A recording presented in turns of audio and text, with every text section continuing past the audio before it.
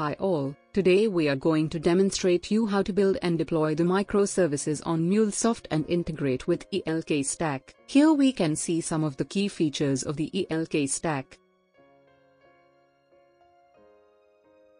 Here we can see some of the key components of the ELK stack.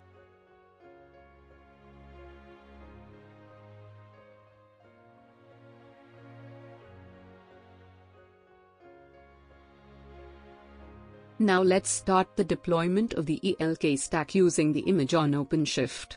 Here let's log into the OKD page with admin credentials. Now let's jump into ELK stack which is already created and click on deploy image option, then provide the image name in the box, then click on search, then click on deploy and then close. Here, on OKD dashboard, let's discuss the created application with ELK stack.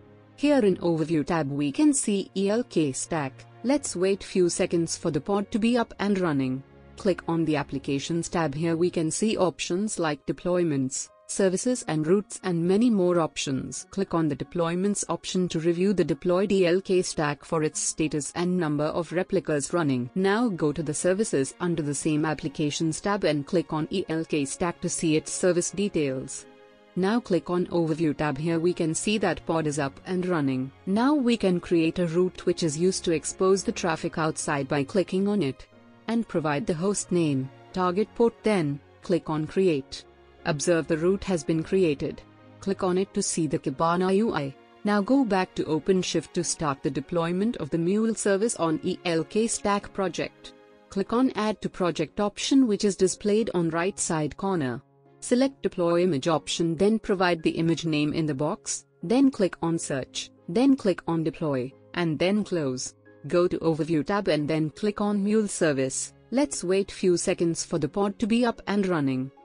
Click on the Deployments option to review the deployed Mule service and its status and number of replicas running. Now go to the Services under the same Applications tab and click on Mule Service to see the service details. Go to Overview tab and then click on Create Route option. Then provide the host name, target port, and then click on Create. Observe the route has been created. Click on it to see the output. Now go to the Kibana UI and click on Management tab. Select the index patterns and click on Check for new data. Here we can see the file beat index pattern.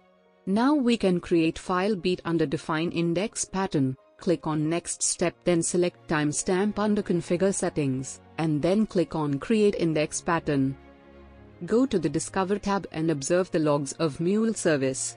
When we hit the Mule service application, observe the bar graph. Now again we need to deploy 2 more Mule services with the same procedure in the ELK stack project.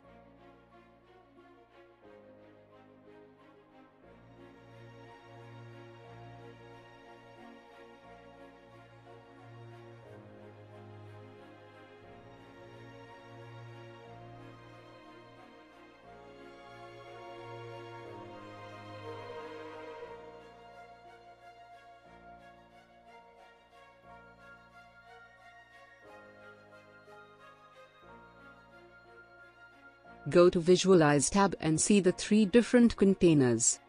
Now click on Mule4 file beat get user 148b8w pie chart and see the count logs.